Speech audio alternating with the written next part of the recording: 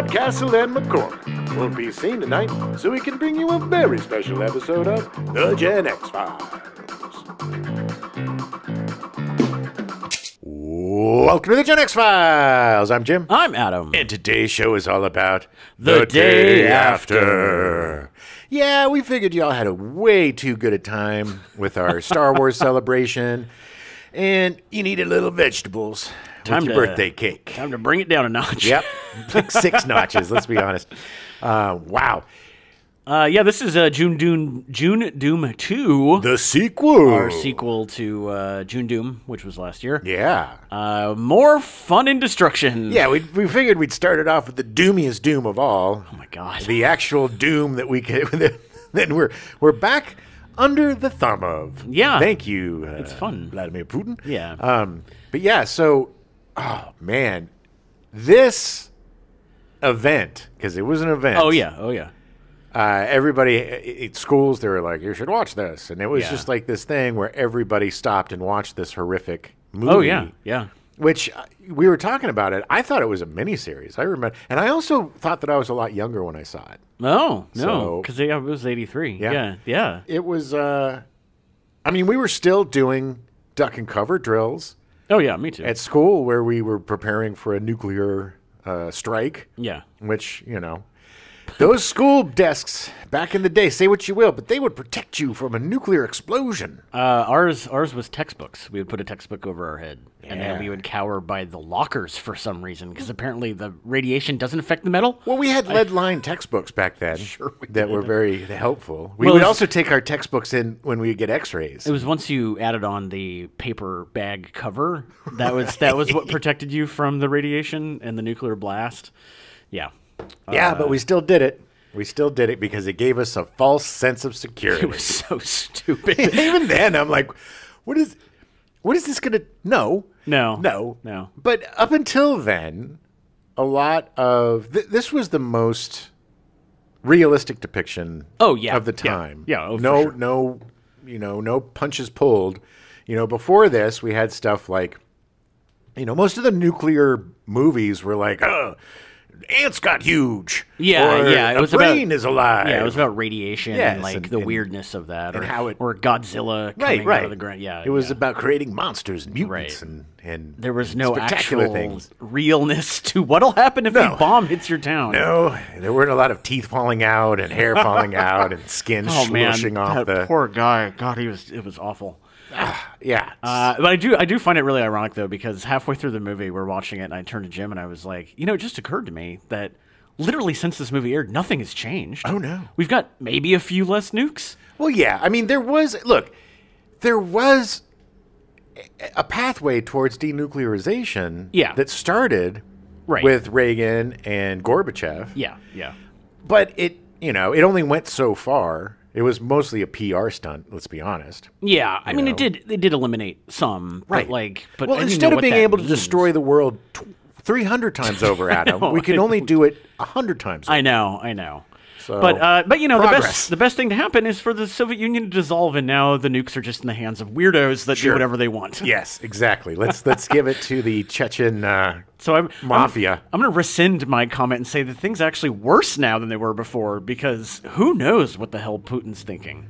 We do, because he says it, and we have never... I don't remember Brezhnev or Gorbachev or any of these guys saying, I'm going to use it. Oh, no, I think we should use it. They would never even dare. I mean, Yeah. they understood what would happen. And even, look, the nukes that Putin is talking about are more strategical, surgical nukes. Yeah, But they're yeah. still nukes. I mean, they're still going to decimate land. Yes, and they're still going to soil the land and, and kill and, so many people. and salt the land for years. For decades, it's going to be destroyed. This is going to be a great episode. Yeah, baby, get your tissues handy. All 'Cause right. It's going to be a laugh riot. You're going to be laughing, crying, laughing.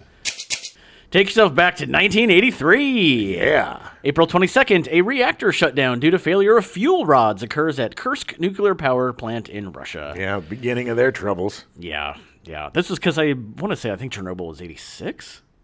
85 or 86. Yeah, I think so. Yeah. It's so weird to think it was in the 80s. I thought it was like... No. It was, yeah. September 26th, Soviet military officer Stanislav Petrov averts a worldwide nuclear war by correctly identifying a warning of attack by U.S. missiles as a false alarm. This is insane. This guy is the biggest hero of the world. Yeah. He literally saved the world from annihilation, and nobody knew about him until just a few years ago. Yeah. It was this totally kept secret. Just this dude he defied orders and was like, yeah, no, I'm not going to do this. They probably sent him to the gulag for it. Probably why we didn't hear from him. He eliminated him from the history. Thank you, comrade, for saving world. Now time for you to go to Siberia. It was actually the second time this happened, because it happened during the Cuban Missile Crisis. There was a sub off of Cuba that was given orders to start nuking the U.S., and the sub commander was like, yeah, I'm not doing that, and didn't. Good. I mean, this is the thing, is thank goodness we've got humanity involved, and it's not just an automated system, because if it were, then we would be dead twice over. Well, and we have people with actual consciences, like a good conscience, to not just be like, yeah, whatever, let's do this. Well, that was what was so disturbing in the day after, was just the absolute dispassionate way that these guys they were following the orders. World. Yeah, but it was like, just, all right, here we go. They did that so well. It was so. It was done so well. It was such like a documentary style. Yeah, and these kids looked like they were 10 years old, man. These I know. little army guys. I know. They were literally destroying the world. These little boys that are destroying the world. It was so effective. But they were fine. They were locked up. They had like 2 weeks worth of food, so they were fine. Sure. Yeah. It was great. It was great. It was done well, awesome. I should say. Yeah, I loved it. November 7th, Able Archer 83. Many Soviet officials misinterpret this NATO exercise as a nuclear first strike, causing the last nuclear scare of the Cold War. So that literally happened only like 2 weeks before November 20th, the day after airing on ABC. You know, ABC was like, "Oh, come on, nuclear strike." It was prime. Yeah, here we go. Oh, God. So the day after starts with Brandon Stoddard, the ABC Motion Picture Division president. He saw the China Syndrome and wondered what the fallout from an actual nuclear war would look like. Stoddard was a driving force for TV miniseries in the early 80s, greenlighting The Thornbirds and The Winds of War. Both good. Yeah. Stoddard asked the executive, I think The Winds of War was the one that was like 30 hours long. We talked about it previously. Herman Woke? Yeah, I think it was, yeah. Because I think it was directed by the guy who did The Omega Man. Nice. Yeah, I think so too. All of this, it's funny how all of this is just so incestual. And all of these shows, that we get the same, usual gang of idiots that seem to pop up. And Hollywood was a weird small town back in the day. It was. But a lot of the stuff that we're covering is kind of ancillary to other stuff that we're covering. So it kind of makes sense. Stoddard asked his executive vice president of television, movies, and miniseries, Stu Samuels, to develop a script.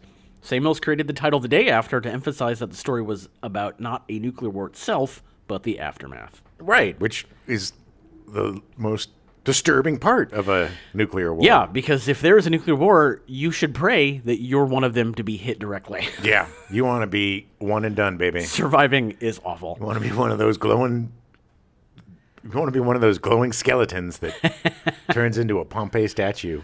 Samuel suggested several writers, and eventually Stoddard commissioned the veteran television writer Edward Hume to write the script in 1981. Old Eddie Hume. Oh, old Eddie Hume. During the 1970s, Hume wrote the pilot scripts for 4 television series, A Cannon, which aired on CBS for 5 seasons. Nice, with big old Chubby. Big old Chubby? Yeah. What was his name? He was also in Jake and the Fat Man. Yeah, it was... No, I'm not going to remember his name. He was a good actor. Yeah, anyway. Barnaby Jones, which ran on CBS for 8 seasons. Woo, doggies. That had Jed Clampett in it. It did. Old Epson. What is it? Buddy Epson. Buddy Epson. Yeah. Woo, doggies. I'm Barnaby Jones. The Streets of San Francisco, which aired on ABC for 5 seasons. Nice. Michael Douglas's debut. Oh, yeah, that's right. And Toma, which aired on ABC for 1 season. No idea what that is. During the week of April 21st, 1974, all 4 series appeared together in the Nielsen Top 20 ratings. Wow. That's impressive. It is. I mean, he was a juggernaut, man. He was a TV legend. ABC was concerned about the graphic nature of the film and how to portray the subject appropriately on a family-oriented television channel. Well, yes, and this was also at the time where TV was very different. It had a lot of different rules and regulations. The family hour, which was basically 7 to 9, you couldn't have any... You couldn't even say ass. You could barely say hell. I don't think you could say hell. You couldn't say damn. You could definitely not say goddamn. Right. But and violence was okay, but nobody could die. Like it could be like you couldn't depict someone dying. You could depict it like right up to the moment. Yeah, but it's maybe off screen. Well, mostly it would be like spectacular explosions with doing the old Chucky Heston coming out with your clothes out. Yeah. all messed up and a little bloody and dusty. Hume undertook a massive amount of research on nuclear war and went through several drafts until ABC finally deemed the plot and characters acceptable. While Hume was writing the script, he and producer Robert Papazian, who had great experience in on-location shooting, took several trips to Kansas City to scout locations and met with officials from the Kansas Film Commission and from the Kansas tourist offices to search for a suitable location for Hampton, the fictional Kansas City featured in the script. Nice. Papazian ended up selecting Lawrence because of the access to a number of good locations, a university, a hospital, football and basketball venues, farms, and a flat countryside. Yeah, I mean, from the beginning of the movie, before the annihilation, it looks like a really nice town. Yeah. I mean, Lawrence is great. I had a cousin that went to KU in Lawrence. It's a very fun town. It's it's one of those like weird kind of progressive areas inside a very conservative state. Interesting. I like it. Lawrence was also agreed upon as being the quote-unquote geographic center of the United States. The Lawrence people were urging ABC to change the name Hampton to Lawrence in the script. Come on, we want to be the ones that are blown up. Come on. I mean, technically, it definitely makes it more real. You know, but this is a real town. But Lawrence, since '83, for 40 years, which is so crazy that we did the Return of the Jedi 40th anniversary, and now we're doing the day after 40th anniversary. Very similar films. Very similar vibes. It's funny that for 40 years, Lawrence has been like, the home of the day after. Yeah, I know. If you want to know what it's like to be nuked, come to Lawrence. Back in Los Angeles, the idea of making a TV movie showing the true effects of nuclear war on average American citizens was still stirring up controversy. Well, sure, because people were scared S-less of it. Yeah. And also the government kind of downplayed it because the realities of it are so horrifying. Yeah. That they didn't want people to be constantly in a state of freak out. Yeah, it would be bad. But it's also important to show the reality of it so people aren't so cavalier about, like, well, let's just nuke Russia. Right, exactly. I agree. And I think a lot of people in government now need a viewing of this movie because they're way too cavalier with the old nukey dukes. Oh, yeah. ABC, Hume, and Papazian realized that for the scene depicting the nuclear blast, they would have to use state-of-the-art special effects, and so took the first step by hiring some of the best special effects people in the business to draw up some storyboards for the complicated blast scene. Oh, yeah. ABC then hired Robert Butler to direct the project. Butler directed such shows as The Untouchables, Dr. Kildare, The Dick Van Dyke Show, Batman, The Fugitive, and The Twilight Zone. Butler also shot pilots for many TV series, including the original Star Trek, Shane, Hogan's Heroes, Batman, The Blue Knight, Hill Street Blues, Remington Steele, a show which he also co-created, Moonlighting, Sisters, Lois and Clark, The New Adventures of Superman. Moonlighting was great, and Hogan's Heroes was great. Remington Steele, they were all, I haven't heard of The Blue Knight, but I mean, like these shows all did very well. The Blue Knight was Batman's cousin. He was just sad. Yeah, he wasn't the Dark Knight. He was the Blue Knight. He was sad. He had a lot of times would accompany Batman on his nightly sojourns and just bitch and complain. So sad. Why didn't anybody like me, Batman? Well, if I wanted somebody to complain, I would just have brought Robin back. Oh, sorry about that. For several months, the group worked on drawing up storyboards and revising the script over and over. Then, in early 1982, Butler was forced to leave the day after because of other contractual commitments. Okay. ABC then offered the project to two other directors who both turned it down. Finally, in May, ABC hired the feature film director, Nicholas Meyer, who had just completed the blockbuster Star Trek II, The Wrath of Khan. It was tricky to get a director for that because it was an extremely controversial subject. And it's kind of a no-win situation for the director because if you do a crappy job, then you completely do disservice to a horrible, horrifying reality. Right. And if you do too good a job, well, you're the guy that always directed that nuclear holocaust movie. The guy that scared the ass out of everybody. And it definitely had a huge effect on Nicholas Meyer. So, I mean, I can't imagine.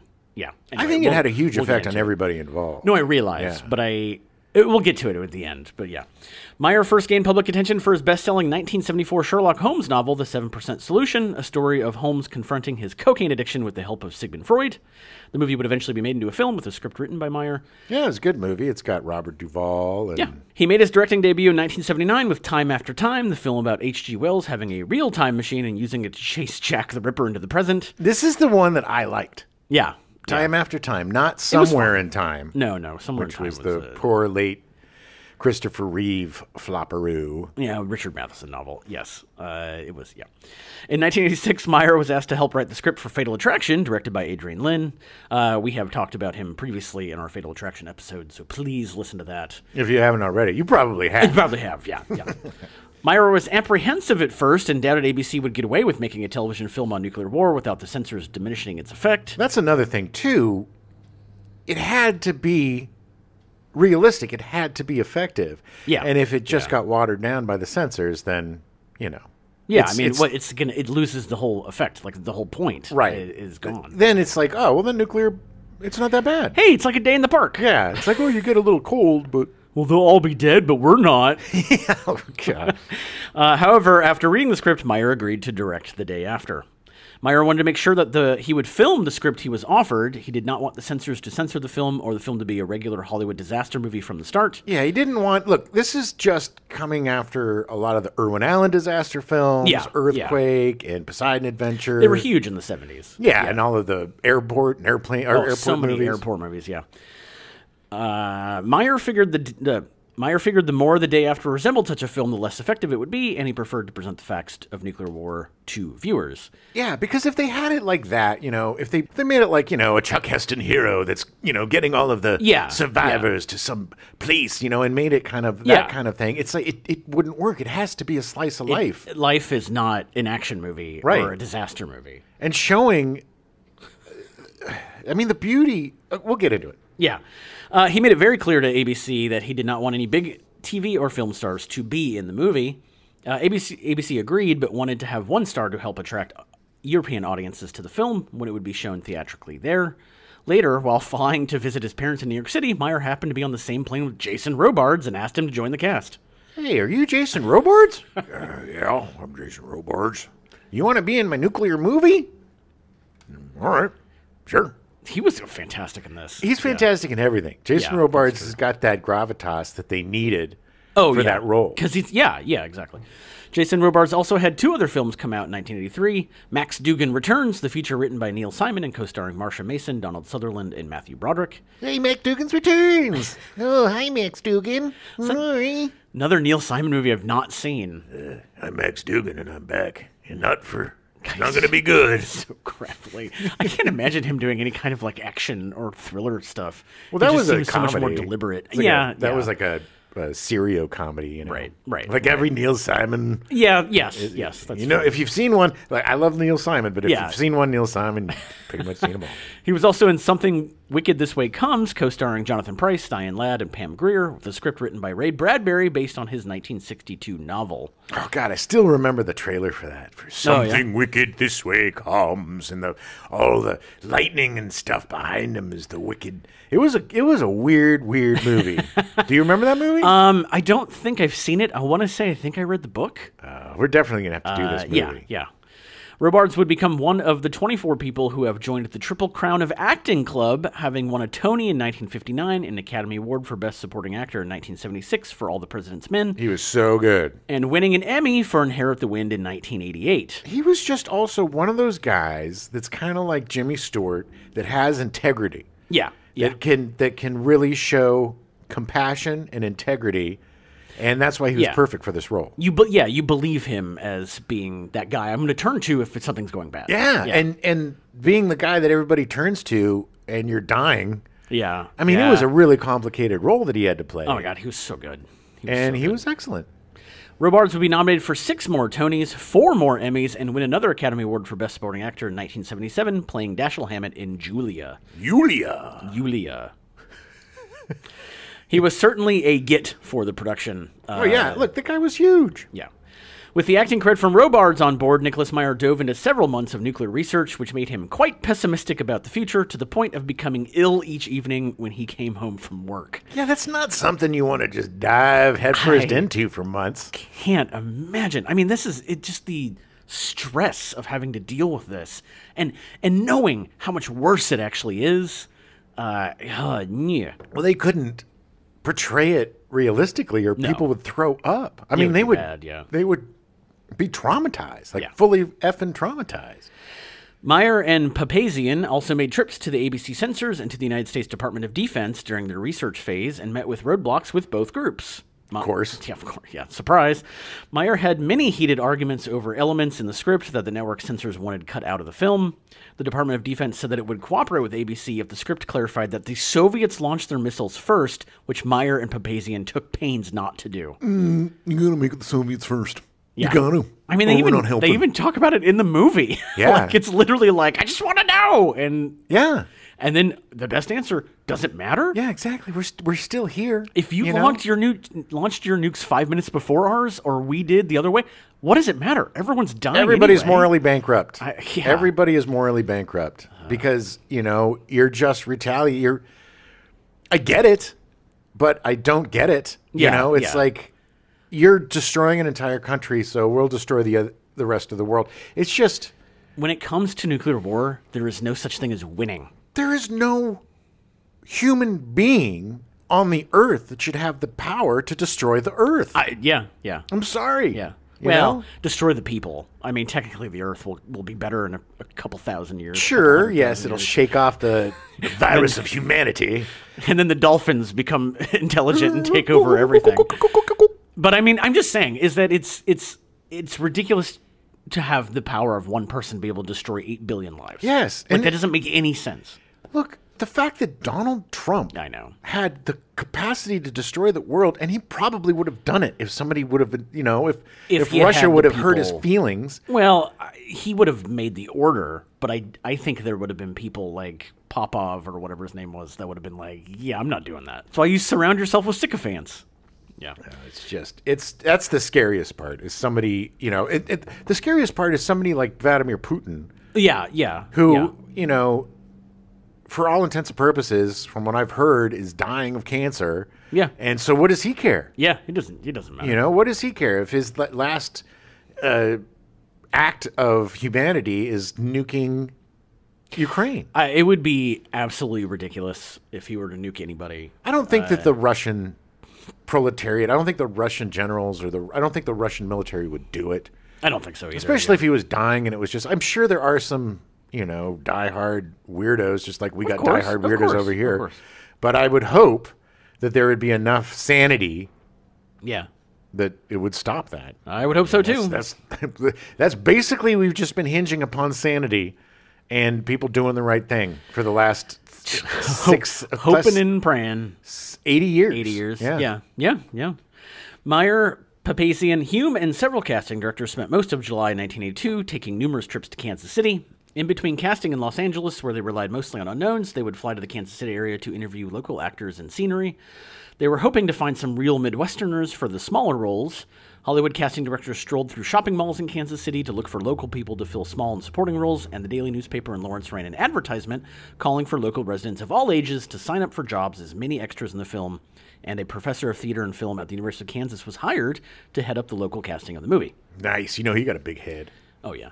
Well, and they needed so many people, man. That last shot in or not last shot. Shot in the gymnasium? The gymnasium shot near the end of the movie where there's just like 1,000 people all dying. It's like, oh, man. Oh, yeah. So funny. Yeah. Out of the 80 or so speaking parts, only 15 were cast in Los Angeles. The remaining roles were filled in Kansas City and Lawrence. Nice. I wonder if any of them Kansas City guys got the bug and went to Hollywood. Probably. Make it big. I mean, I did. Honestly, except for Jason Robards and a couple other people I recognized, from later roles, like most of them I didn't know. Yeah. And they could have been from Kansas City, and I was like, hey, most of them were really good. Like, they're decent actors. So some of the established cast includes George Ann Johnson as Helen Oakes, Jason Robards' character character's wife. She was so good. A native of Decorah, Iowa, Johnson had roles in Shortcut to Hell in 1957, the only directing effort from James Cagney. Yeah, I'm going to direct you, I want you to do this, you got to go over there, and you got to go over there, and then you got to say this, and then you say it real good, all right, cut. Midnight Cowboy in 1969 with Dustin Hoffman and Jon Voight. Yeah. I'm walking over here. Such a great movie. Yeah, that's my perfect impersonation. That was perfect. I am going to walking over here. I am going to walk in here. Yeah. From the mixed up files of Mrs. Basil E. Frankweiler in 1973. Not a cumbersome title at all. No, it's based on a children's book, surprisingly, and starring Ingrid Bergman. Ooh. Yeah. Health in 1980, the ensemble film from Robert Altman, also starring Carol Burnett, James Garner, and Lauren Bacall, along with like 40 other people. Interesting.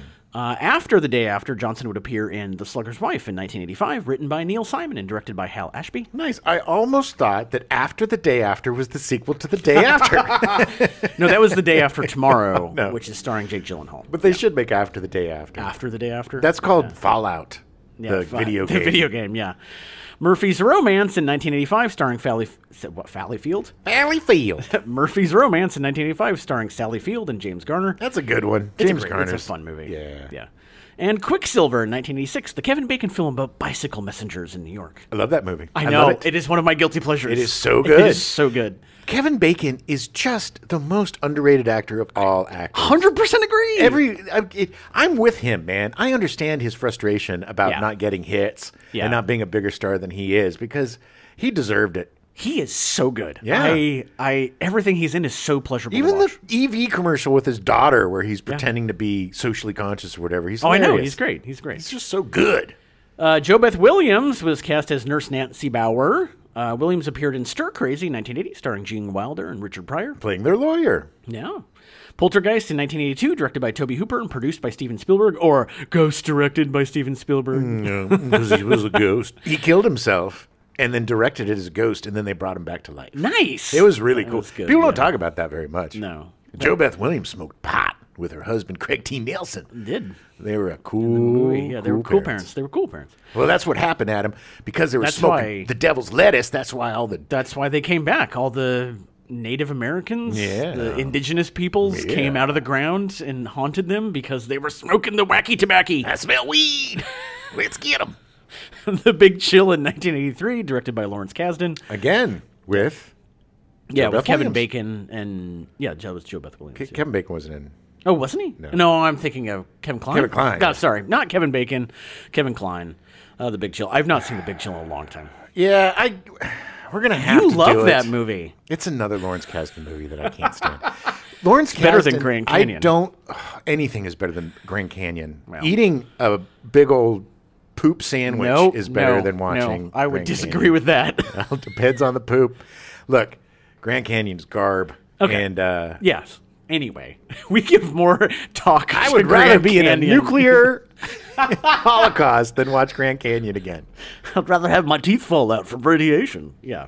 My hair, awful. My skin slough off. Oh, so gross. A 3-time Emmy Award nominee, she was nominated for Outstanding Lead Actress in a Miniseries or a Movie for her work in the TV movie Adam in 1983. That was all about you. It was. I was 5. And she played me. It's surprising. She was so good as you. And the TV miniseries Baby M in 1988. That was also about you. Yeah. Her third nomination was for her guest role in the sitcom Frasier. Oh, my God. Yeah. Jo Beth Williams. Technically, she was the one that he should have been with. I should be with you. It was over a like an end of season thing where he took her to like the Virgin Islands or something, but then he couldn't get somebody else out of his head. And he was an idiot. I'm an idiot. Yeah. Hey, Frasier's coming back though, so yay. Maybe they'll bring back Jo Beth Williams. Yeah, that would be nice. It would be. I haven't seen her in a while. Her directorial debut with the 1994 short film On Hope earned her an Academy Award nomination for Best Live Action Short Film. That's awesome. That is great. And in 2009, she began serving as president of the Screen Actors Guild Foundation. She is president emeritus of the foundation. She's awesome. I've always been a fan of hers. She's great. She was great in Teachers with Nick Nolte. Yeah. Oh, yeah. She was great, yeah. I'm a teacher. That was literally all his lines in the whole movie. No teacher. I'm sorry, Mr. Nolte, what does this mean? I'm a teacher. Okay, thanks. 2 + 2 is 4. John Cullum was cast as Jim Dahlberg. Cullum is an established stage actor, having won 2 Tony Awards and being nominated 3 more times. He is a great actor. Fantastic. And he's got that look, man. He's got such a... He was so perfect for this part, by the way. He is the Midwestern dad. Because he's also the sweet he's the sweet Midwestern dad that has to change to protect his family. And he adapts so well. Like, he is the one person in the movie that is like, all right, I'm going to make a fallout shelter down in the basement. Yeah, he was ready. I'm going to do this. He was ready. Notable roles for Cullum are tavern owner Holling Vincour in the television drama series Northern Exposure, gaining an Emmy Award nomination for Best Supporting Actor in a Drama. Yeah, I was a bar owner and married a girl who was 40 years younger than me, but we had a good relationship. That was the twist. Yeah. I really love Northern Exposure. Oh, everybody It was did. one of those I watched with my mom. It was great. My friend Sean, that was his favorite show, and we would watch that. Oh, really? Yeah, I love that. I mean, it was a great show. It was written really well. It was one of those quirky, different shows that came out of nowhere and everybody really liked, and that people have been trying to copy it ever since. That's true. He was featured in 15 episodes of the NBC television series ER as Mark Green's father. He was great. Anthony Edwards played Mark Green, and he was really good as his dad. Oh, yeah, yeah. Because Green ended up dying of like a brain... Yeah, he did eventually die from tumor, yeah. Spoiler alert. For a 30-year-old show. For a show that was on the air for 30 years, that's been off the air for 30 years. Yeah. Sorry if you haven't delved into your ER binge. Highly recommend, though. It's a great show. Oh, amazing.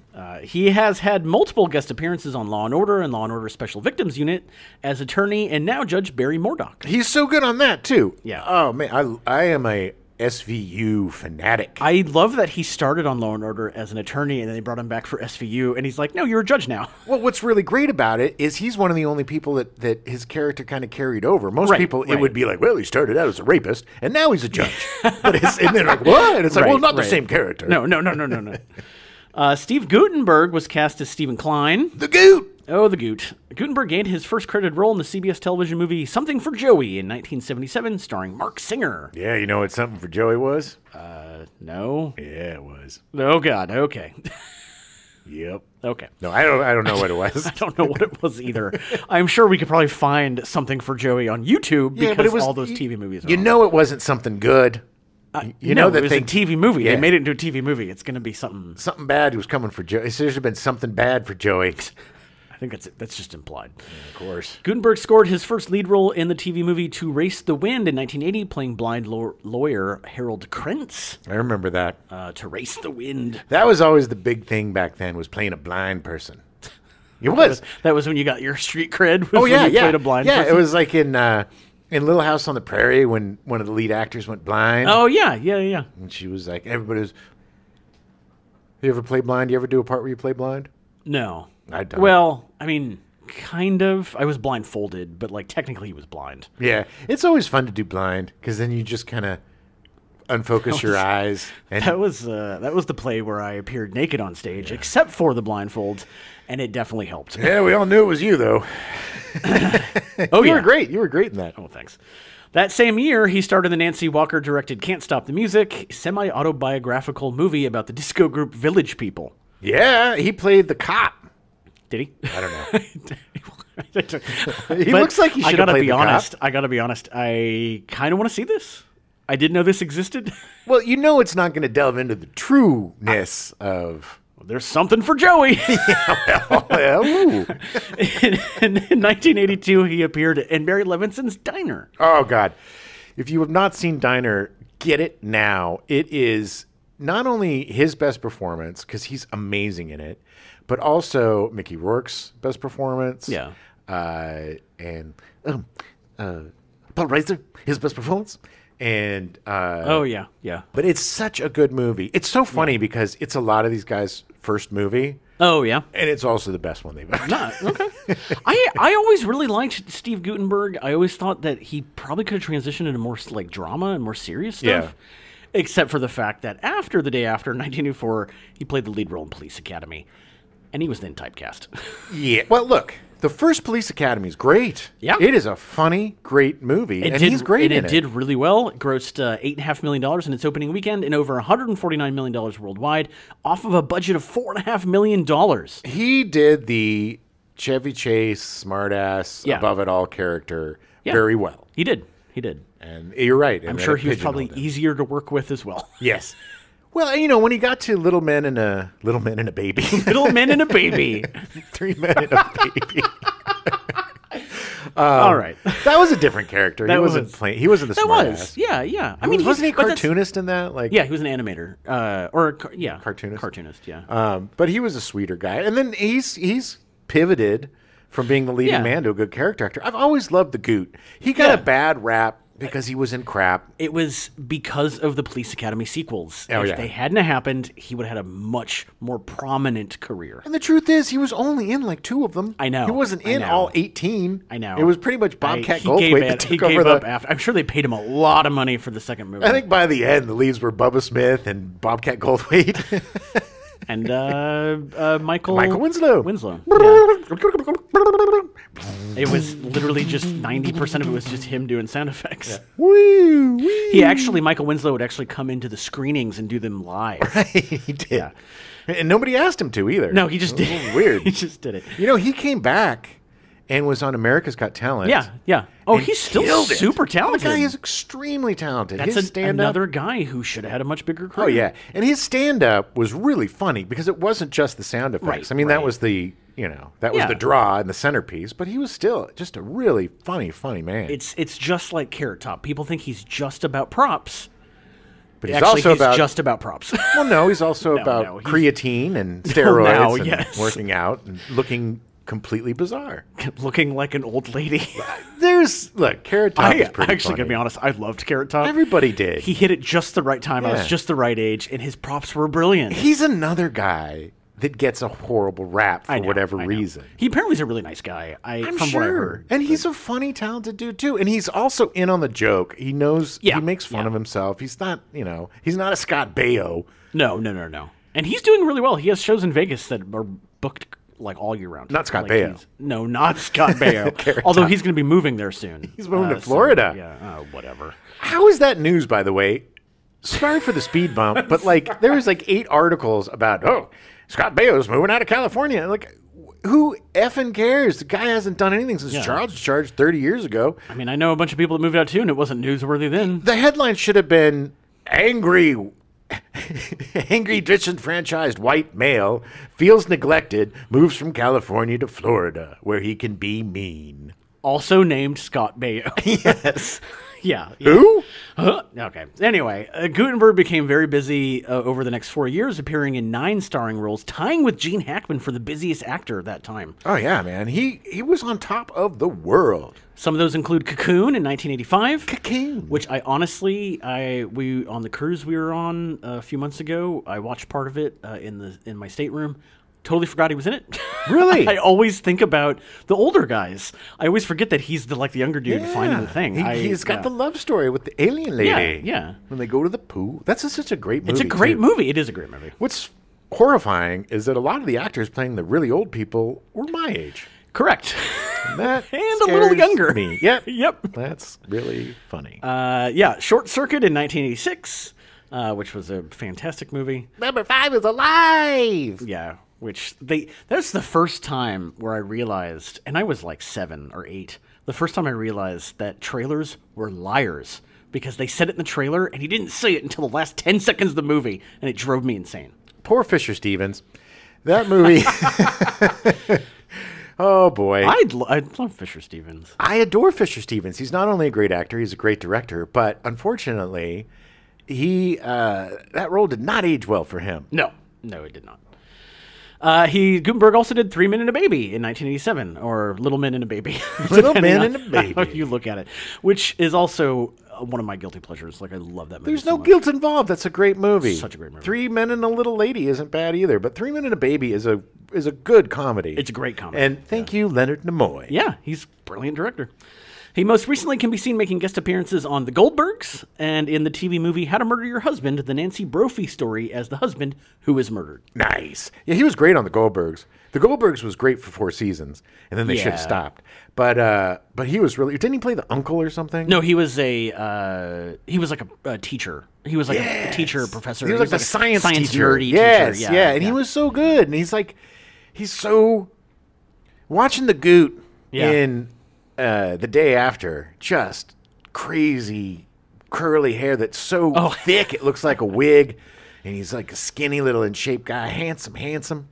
And now, man, time is not kind. No, it has not. But he's still great. I mean, he still does great work. No, he does. Everybody loves the Goot. John Lithgow was cast as Joe Huxley. I'm Joe Huxley. So I felt so bad because I turned to Jim during the movie and I was like, John Lithgow's one of those people that got better looking as he aged. He did. Well, he's kind of weird looking. He's got very sharp features. Yeah, his head is kind of like triangular. Yeah. Like it comes pointy. Down to a point too much. And when he got older, it kind of... Well, you get your face fills out. Bit. Yeah. You gain... The beauty of getting older is you get fat. Yeah. Or you get super skinny. Fatter for some people. Yes, well... Woo, baby. But yeah, it's just... And sometimes there are guys that look weird when they're young and look better when they're older. Yeah.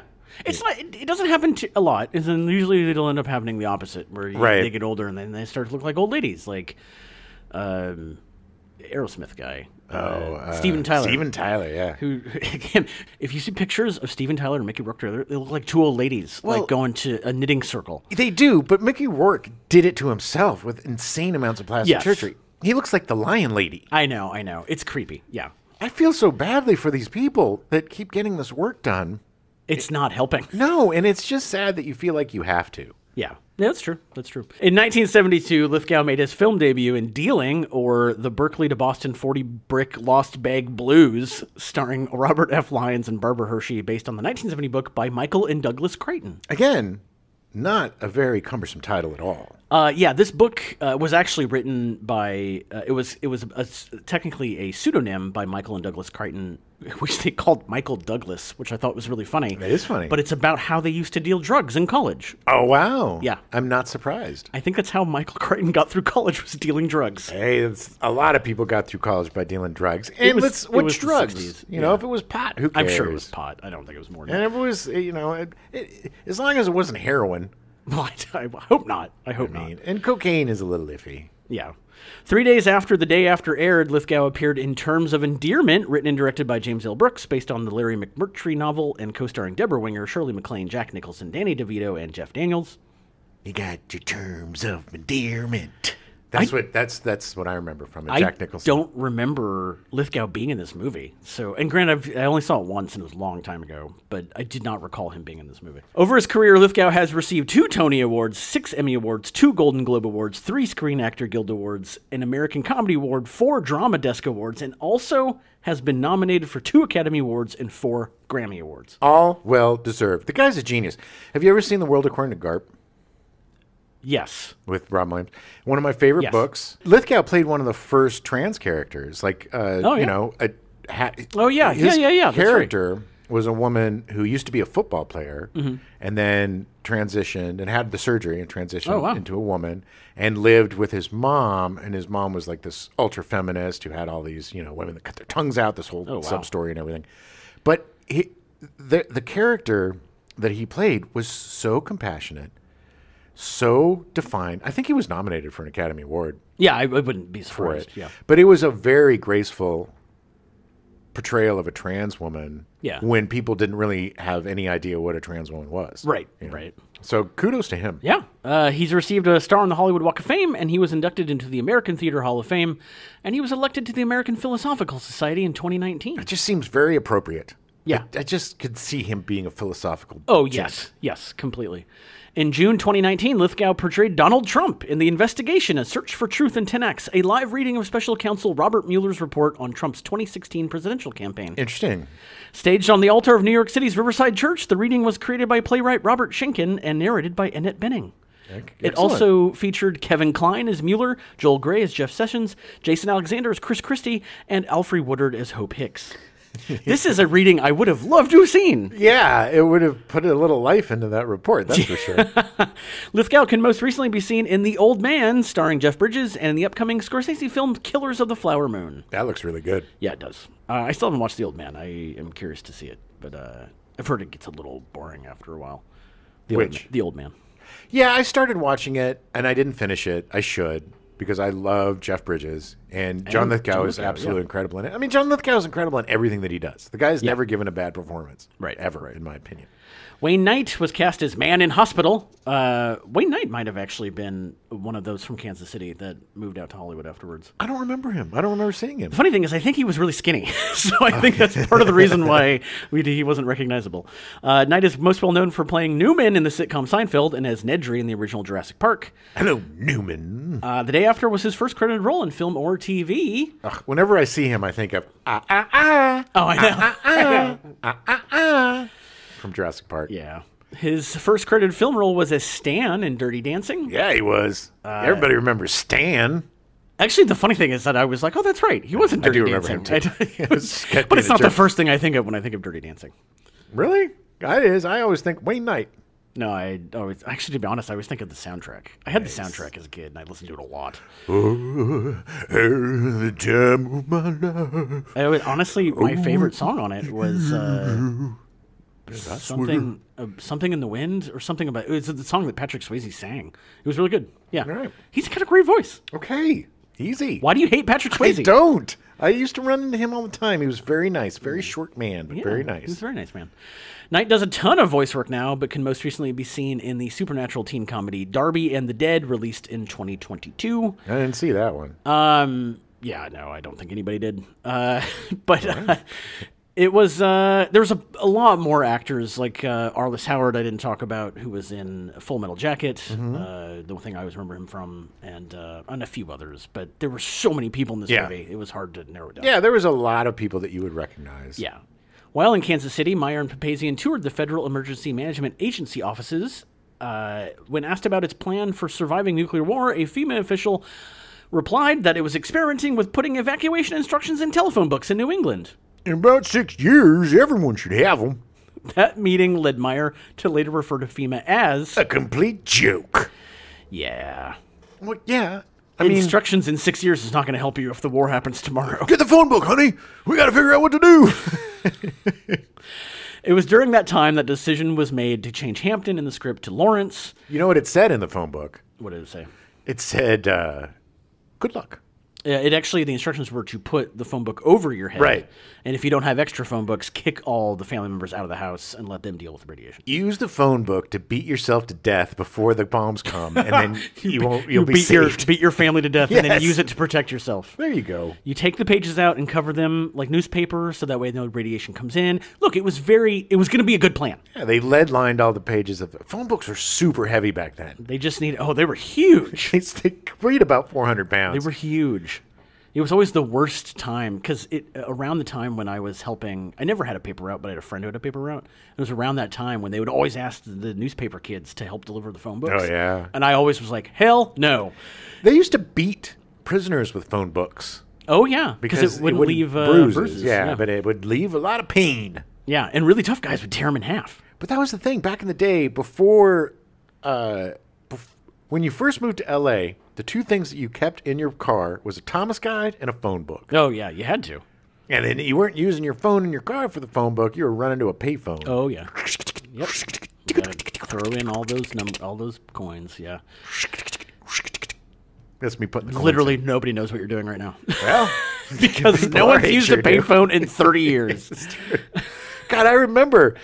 It was like being a drug dealer when I worked for ILM. I'd get the beep. I'd have to find a payphone. You pull over. You got to jump to the phone. And it was crazy, man. Yeah, yeah. There was so much. Oh, God. So it was during that time that decision was made to change Hampton in the script to Lawrence. Meyer and Hume figured since Lawrence was a real town, it would be more believable. Yay! We get to be the real nuclear killer town. We all get to die for radiation poisoning! The town boasted a socio-cultural mix, sat near the exact geographic center of the continental U.S., and was a prime missile target, according to Hume and Meyer's research, because 150 Minuteman missile silos stood nearby. That's crazy. That's the part that was just so insane, was the woman that lived right next to a missile silo. Literally waving at the guy who was showing up and like, hey, how's it going? Hey, neighbor. Didn't look too happy to see him.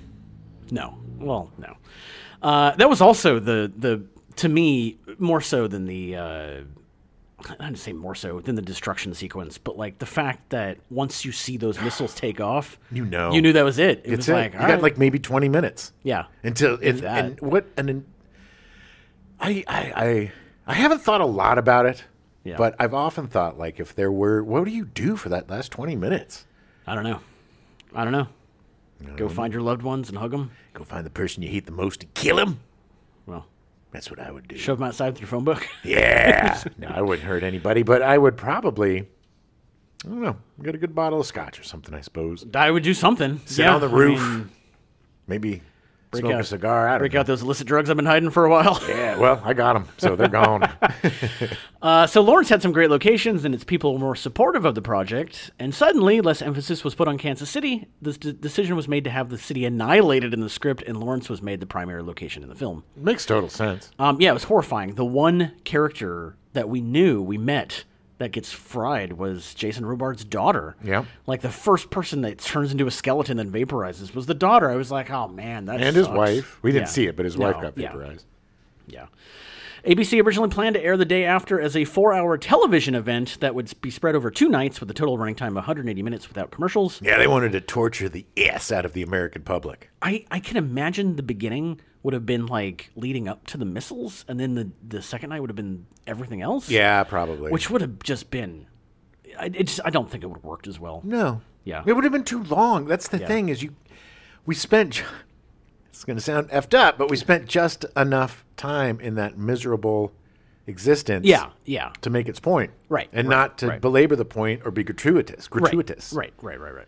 Meyer felt the original script was padded and suggested cutting out an hour of material to present the whole film in one night. The network stuck with its 2-night broadcast plan, and Meyer filmed the entire 3-hour script, as evidenced by a 172-minute work print that has recently surfaced. Yeah, that's a lot. I had said at the beginning we were watching, I was like, oh, I kind of want to watch that. And after watching the movie, I don't want to watch that. No, I don't need more. Also, why would they want 2 nights if they weren't going to run commercials? It doesn't seem like it was going to make any money. Yeah, I don't know. I mean, they ran commercials. They did. Until the nuke. But yeah. Subsequently, the network found that it was difficult to find advertisers because of the subject matter, so ABC relented and allowed Meyer to edit the film for a 1-night broadcast version. Meyer's original single-night cut ran 2 hours and 20 minutes, which he presented to the network. After that screening, many executives were deeply moved, and some even cried, which led Meyer to believe they approved of his cut. It was really good. However, a further 6-month struggle ensued over the final shape of the film. Network censors had opinions about the inclusion of specific scenes, and ABC itself was eventually intent on trimming the film to the bone, and made demands to cut out many scenes that Meyer strongly lobbied to keep. Meyer and his editor, Bill Dornish, refused to make cuts, and then Dornish was fired, and Meyer walked away from the project. Good for them. Yeah. I mean, not for getting fired, but good for Dornan for running away from... Good for him for leaving the project after the guy was fired. Having the integrity, yeah. ABC brought in other editors, but the network ultimately was not happy with the results they produced. This reminds me of every client I've ever worked for, ever. It finally brought Meyer back and reached a compromise, with Meyer cutting down the film to a final running time of 120 minutes. Yeah, I also, with the advertising, it's like, nobody wants to be, they're in the hospital, faces falling off, people are dying. Yeah. Cut to Twinkies. The snack for America today. Nobody wants to. It was like during the lockdown when the COVID was really bad, and then they would CNN was like 100,000 people died, and they would cut to like an Applebee's commercial. It's like, it's not. It's a bad look. Yeah, it is. It's not good. And then nobody wants. McDonald's doesn't want to be associated with nuclear annihilation. I assume that's why they probably had the initial thought of like, oh, well, we'll only have advertisements in the beginning or whatever. But then even then, people are like, I don't know, man. Yeah, like that's. Well, it's just there was no way. There's no way to show this with commercials. No. no. The Day After was initially scheduled to premiere on ABC in May 1983, but the post-production work to reduce the film's length pushed it back its initial air date to November.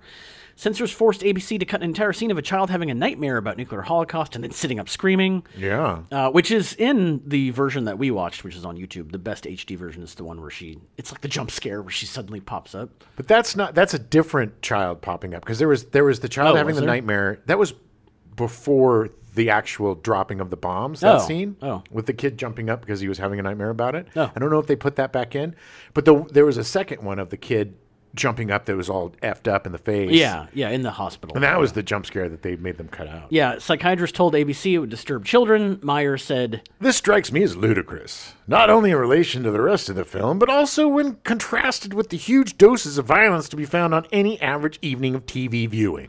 I mean, he's right. Yes, of course he's right. It's censors.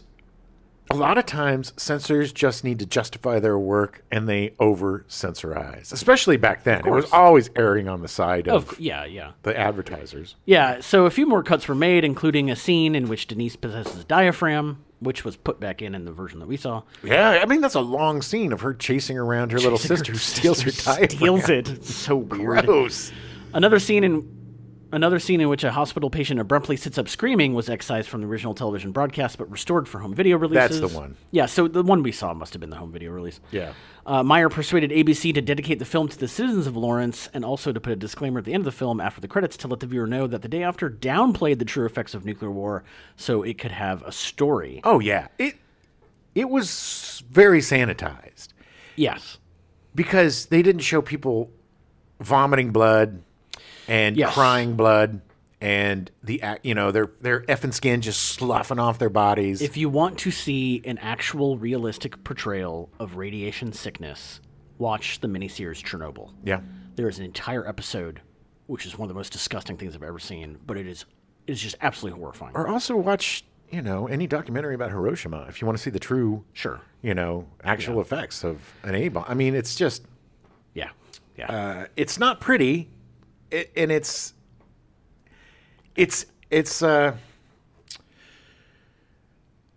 looking for a word that does it justice. It's inhuman. I mean, you're literally melting from the inside. Yeah, it is the most destructive. Oppenheimer never got over the fact of what he did. I know. And he knew that he had changed the world for the worse forever. Yeah. And I can't imagine being the person responsible for giving the possibility of the world's annihilation in just the press of a button in such a nonchalant, in such a dispassionate way. Right. You turn two keys and you press a button. Yeah. And that's how you end the world. Yeah. I mean, it's scary, man, very scary. If you think about it. I mean, and this is what we were living through all the time back during the Cold War. It was always on the backs of our mind, Sure, that we were going to get nuked or that we were going to nuke. And the ironing is that now we were the closest we've ever been on the nuclear clock to annihilation. Mm-hmm.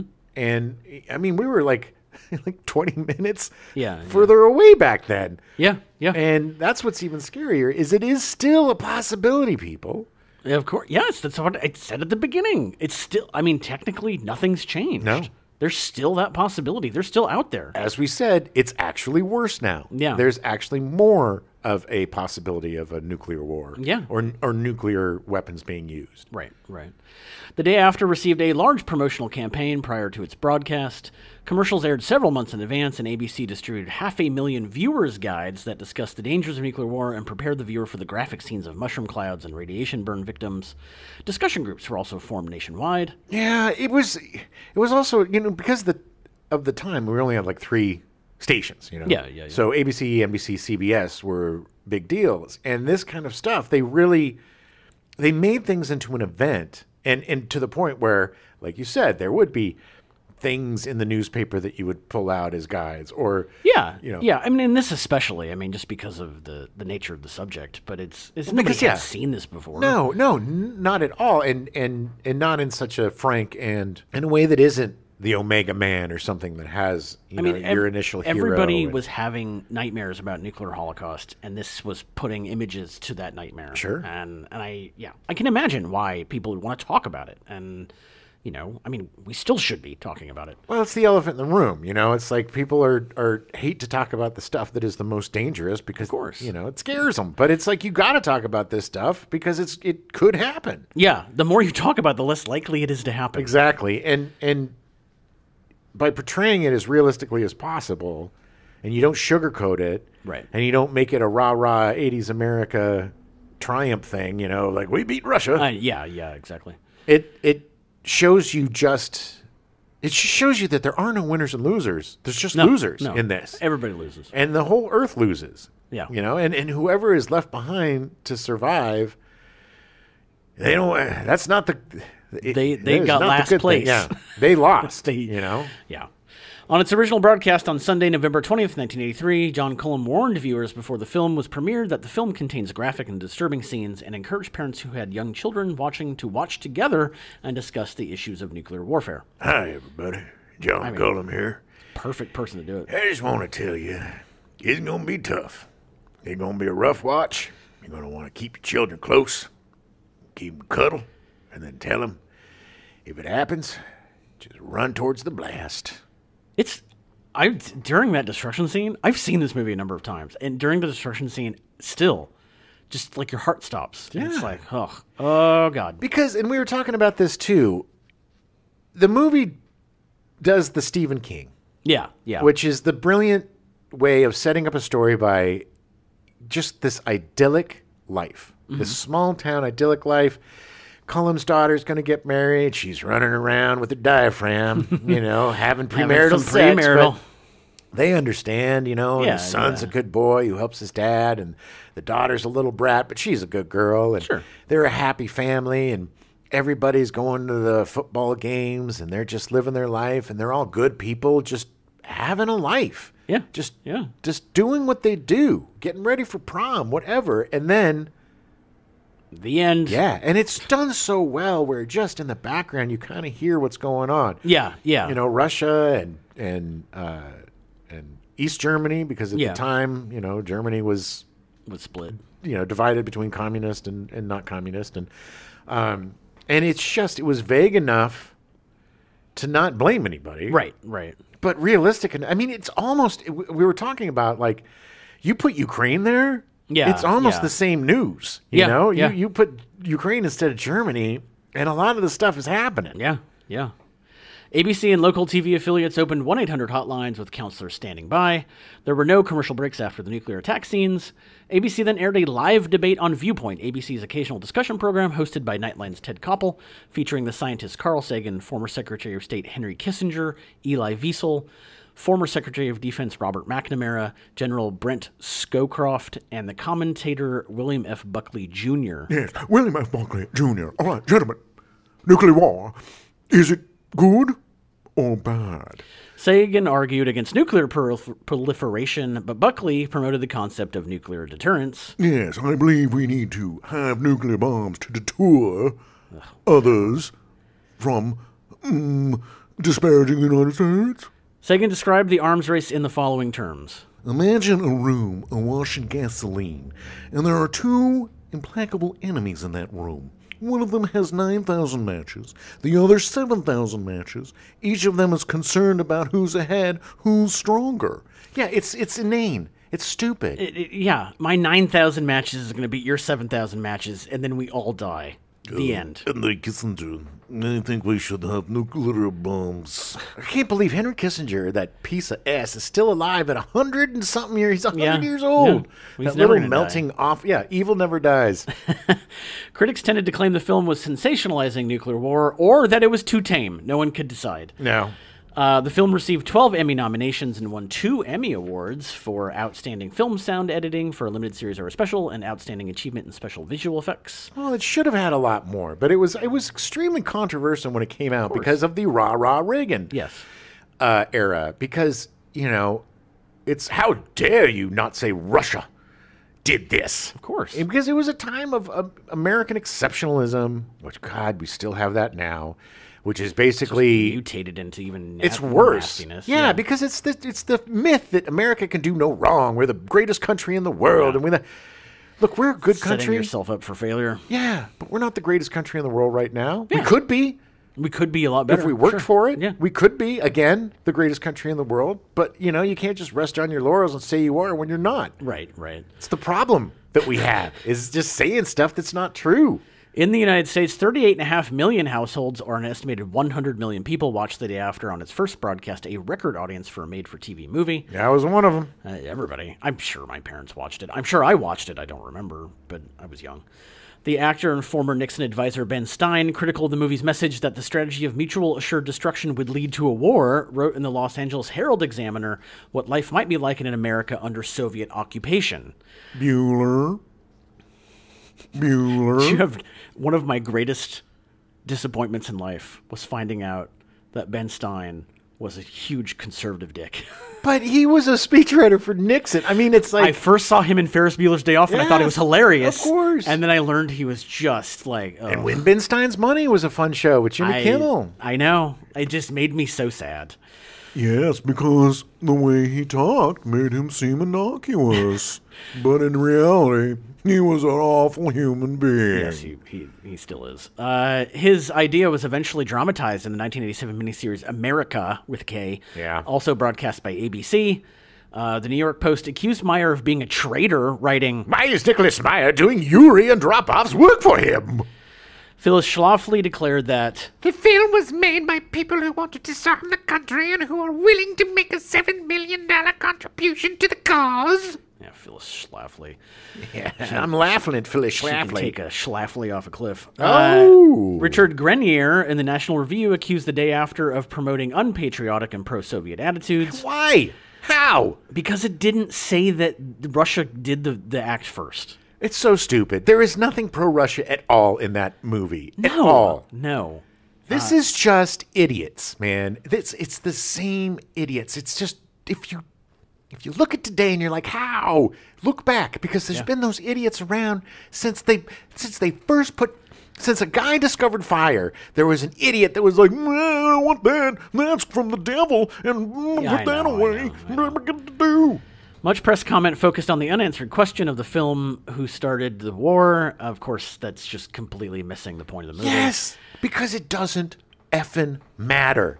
9,000 matches or 7,000 matches, it doesn't matter. It's like, you're up to your nose in a big old... You and me are up to our noses in a giant vat of excrement, and we're arguing about who farted. Yeah. U.S. President Ronald Reagan watched the film more than a month before its screening on Columbus Day, October 10th, 1983. He wrote in his diary that the film was... Well, dear diary, the film was very effective and left me greatly depressed. And that it changed his mind on the prevailing policy on a... nuclear war. The film was also screened for the Joint Chiefs of Staff. A government advisor who attended the screening, a friend of Meyer, told him... If you wanted to draw blood, you did it. Those guys sat there like they were turned to stone. Good. Yeah, exactly.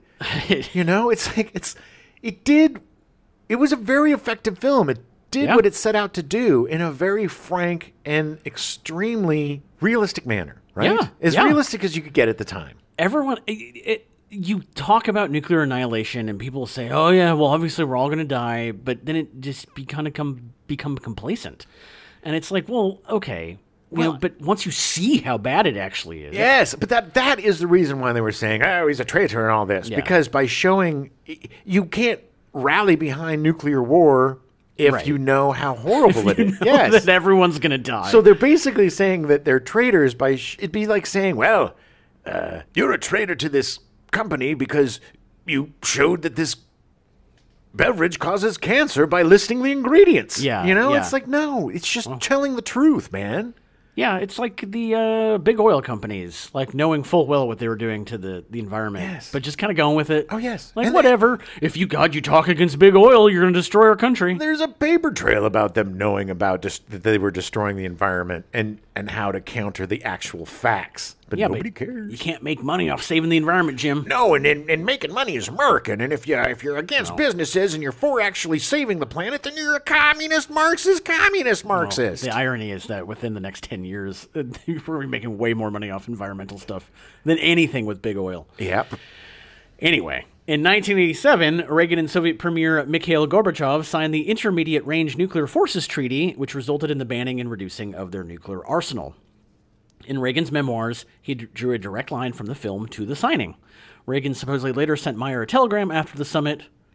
Don't think your movie didn't have any part of this, because it did. During an interview in 2010, Meyer said that the telegram was a myth and that the sentiment stemmed from a friend's letter to Meyer. Yeah, of course. He suggested the story had origins in editing notes received from the White House during the production, which may have been a joke, but it wouldn't surprise me, him being an old Hollywood guy. We said this during the movie.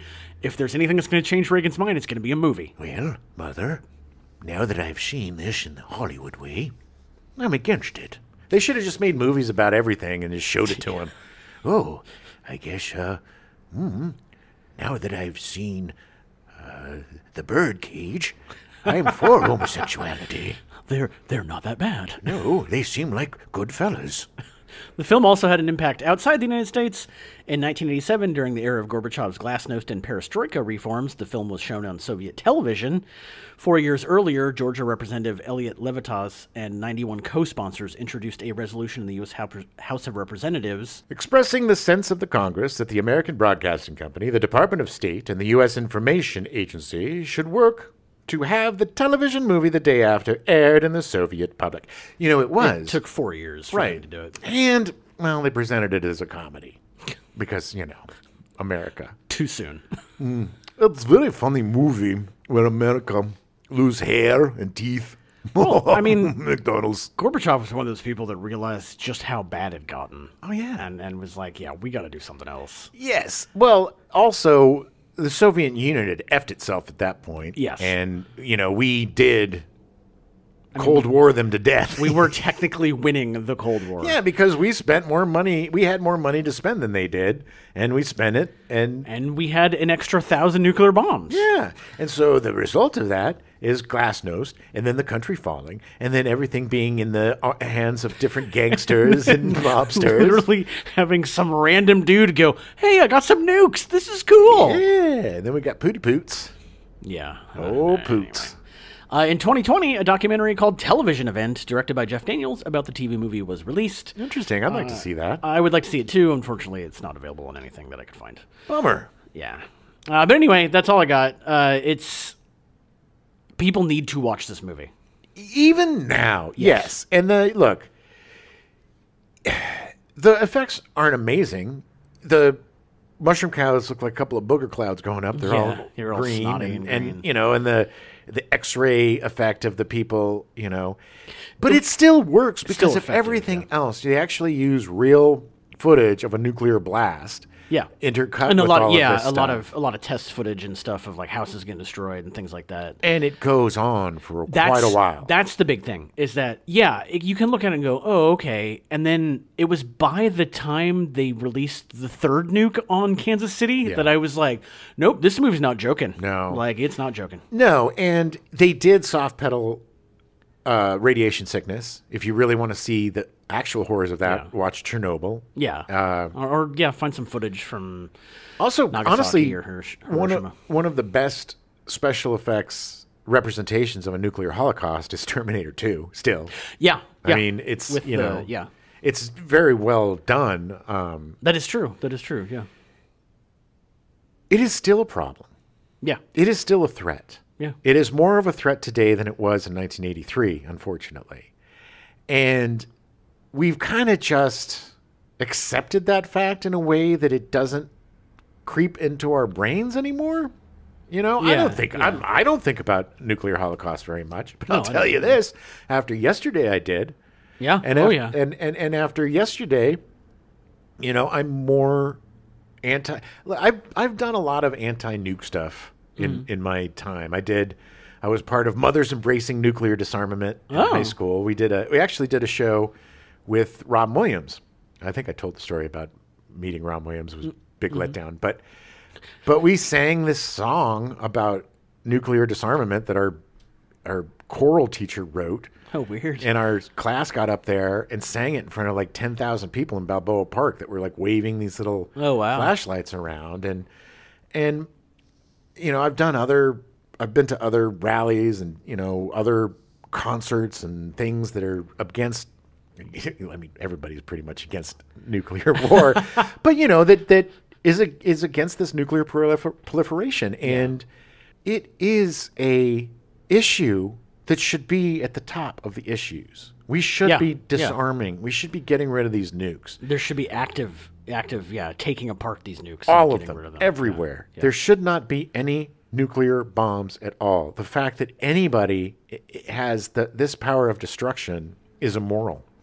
Yeah, there's I want to say 6 more countries now than in 1983 that have nuclear bombs. Pakistan, France, Pakistan, India. Yeah.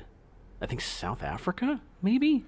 I'm not sure. I don't remember specifically. But I know that Russia and America, it's a huge problem. But India and Pakistan is the real problem. I mean, that is the possibility, you know? And if you twist in this, I'm talking about zealots. If you twist in religion and zealotry, it becomes even more dangerous. Yeah. Because then you're doing this for God, for your God. Yeah. Yeah. For your, you know, and you believe it is a righteous attack. Right. And that's the most dangerous, because then you're coming at it with a way, well, we're all going to go to heaven, and, you know, because we're doing the right thing. And yeah. It's okay to die this way because it's what I'm supposed to do. Right. It's what God wants. And that's what's scary. And also, you know, we've got a madman, a narcissistic sociopath, not Trump. Donald Trump? No. Donald Trump's boss. Putin. Oh, you know, Putin's got his hand on the button. Yeah, and he's in the middle of a war, and he is desperate, and he is being humiliated, and he's the kind of guy that, you know. But the thing is, once you breach that, once you pop that bubble, once you take the toothpaste out of the tube, you can't put it back. Once somebody pops off a nuke, then it's done. It hasn't been done since World War II. Yeah. Rightly so. We've become, like you said, we've come real close, but we've had some angels that have saved the world by having, you know, cooler heads prevail. Yeah. Right? Yeah. We don't have a lot of cooler heads. There's a lot of people in government now that I do not trust. Oh, yeah. I would not trust. Look, I don't want to get political, and this isn't. If there was ever a show to get a little bit political, it's this show. Sure. And one of the things that we really, really have to take into consideration and worry about for the next presidential election is, do we want a man who said that he is your retribution, right, having his finger on the button, having the nuclear football? A guy who said that he's bringing Michael Flynn back in and all these kooky dukes, you know? Guys who believe in the end of the world, like the rapture the and end all of this time. Stuff. Yeah. You know, the people that, we're friends of Israel. But the only reason why they're friends of Israel is because when the last tree falls in Israel, that's when the end times come. So it is all about promoting this evangelical end times, Armageddon, apocalyptic BS. For them, it's ushering in the second coming of Christ and their whole, you know, kingdom of glory. But for the rest of us, it's a nightmare. Yeah. That ends the world. It's us dying. And look, a crazy man with his finger on the button is a crazy man with his finger on the button, you know? Yeah. You can say what you want about all this other crap, but that is important. Yes. Oh, man. I mentioned this on another show. But as a lighter note, when they had the scientists come out to unveil the new clock, they could have picked maybe one scientist that had a tiny modicum of personality to give it a bit of gravitas. Right. Because it was like, here we are, showing you what happens when a gerbil eats too much kibble. It had that same sense of gravitas that the world is going to end. God love him. But, hey, do yourself a favor and watch this film. It is on YouTube. You can watch it for free. There's a really great print on there. There's an HD print that you can watch. Like, highly recommend it. You need to see this movie. You need to show your kids too. Yeah. And look, I know it's not the most fun you're going to have. You know, we weren't like high-fiving and laughing and having a good time. Of course, I would make some jokes just to lighten the mood. Right. But, you know, it's important to see even today what it, and again, this is watered down, but it's one of the most realistic portrayals we have. Yes. You know, except for Chernobyl. Yeah. You know, which is that's a true account of what you know happened with a nuclear meltdown. You know, right. but it's the same type of illness you're going to get from a nuclear bomb. Yeah. And you know, we have to be diligent about this stuff, and we have to make sure that we are vocal about ending this nuclear proliferation and getting rid of the atomic age. I mean, come on, we started doing it, and then we didn't. Right. You know, and it's like all good intentions are great, but we still can destroy the world 5 times over. Yeah, I think the world's better off without having atom-splitting machines. Yes. I think we're okay. Yes. I think like we'll make atom-splitting machines because we need a lot of atoms. Yeah, that's just it. We're going to ADAMs. clone a whole bunch of me. Yeah, baby. That'll stop nuclear war. You want to talk about the day after? Oh, man. Well, okay, so we got your vegetables out at the beginning. This is going to be the toughest of the bunch because we got some fun coming up. We got Soylent Green, one of my absolute faves. Yeah, she eat some Soylent Green. She. I'm gonna go. It's gonna be so good. I'm so excited about it. And we got Meteor. Ooh, Meteor, which I've never seen. Oh, great! With Sean Connery, there's a meteor coming. We have to stop it. And then, of course, we're going to end up with a little bookend of a nuclear annihilation with War Games. He's still playing the game. It's still playing the game. It's going to be a great month. I'm super excited. June Doom, baby. So, duck and cover, and we'll see you next week. The original Star Trek, Shane. I thought it was the original Star Trek, Shane. Yeah. We now return you to your regularly scheduled programming. Barney Miller, already in progress.